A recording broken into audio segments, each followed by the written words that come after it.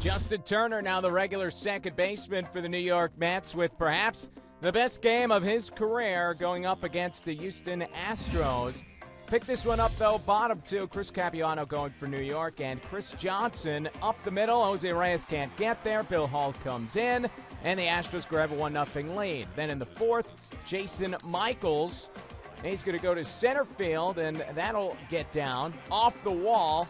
Bill Hall comes in to score on the double, and the Astros take a 2-0 lead on Capuano and the Mets. Same inning, trying to bid for the big frame. 2 on, 2 down. Michael Bourne, he goes opposite field, but watch Jason Bay lunging over along the line to take away a potential extra base hit. Big play there from Jason Bay to get the Mets out of the inning. Top five, Bay starting off the action for the Mets. The Mets hitless at this point. Infield pop-up, nobody calls it. Carlos Lee charged with the error, and that would be a rally sparker for the Mets as after a single, Justin Turner, he's going to double down the left field line.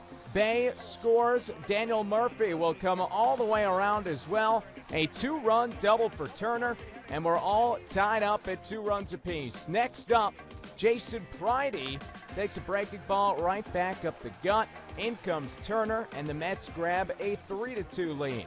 Same inning, David Wright at the plate, and the Mets get creative. There goes Reyes, pitches high, the throw to second by Tolles is not in time, and coming home with an extra run is Pridey.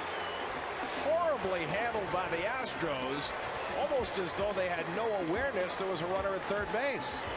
Those tricky Mets, they're ahead 4-2. Bottom five, this is Capuano able to strike out Bill Hall. Capuano's 6th strikeout. He goes 5 innings, gets up 2 runs. Top 6, Turner at it again, this time with 2 on. Not bunting, hits it deep to left. Back goes Lee, looking up near the wall, and it's out of here! Justin Turner with a 3-run homer. His first career home run, a 5 RBI game for Turner. That's a career high, and the Mets win 7-4 to take 2 of 3 in Houston. Now, these two teams won't see each other again this season, so they split the season series 3-3.